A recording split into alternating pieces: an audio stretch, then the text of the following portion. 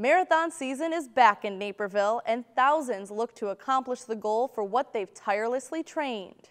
But for one local couple, completing in this year's marathon is another step in fighting a bigger battle.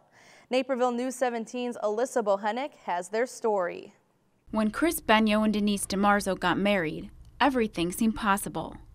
But just 6 months after the wedding, things took a turn for the worse when Denise was diagnosed with the motor neuron disease, ALS.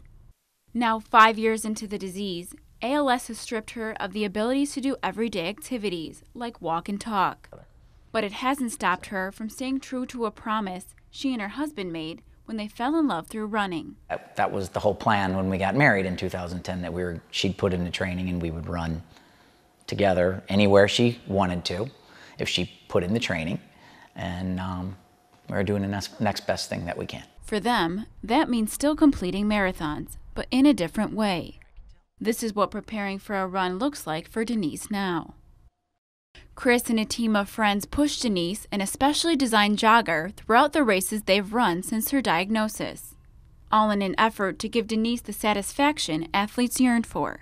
When you have pushed yourself to the limit, and moments of triumph when you've completed a goal, it takes your time, your complete determination, and sheer willpower to stay in it and not give up.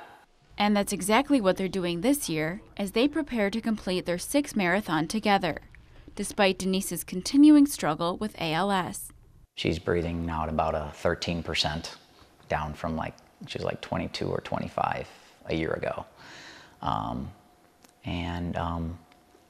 Other than that, she's tough. She's fighting it every day, but it's getting harder for her to do things that she was usually able to do, and that's kind of like the nature of the disease. But Chris and Denise aren't just fighting for themselves.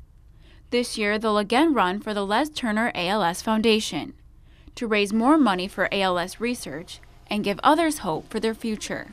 Our saying is all in, and instead of, you got 2 choices when something like that happens. You can either just, die with ALS, or you can try to live with ALS. And Denise, since she is my hero, she's definitely living with ALS, and she's not dying with it. For Denise, each race is different than the one before, just as each month is different with ALS. When we're out there, everything stops, and we focus on the race.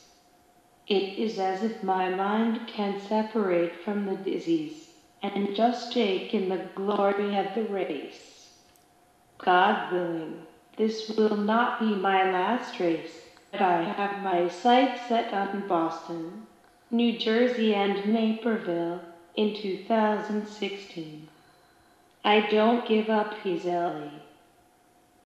I'm Alyssa Bohenick for Naperville News 17. Last year, Chris, Denise, and their team who ran raised almost $9,000 for the Les Turner ALS Foundation.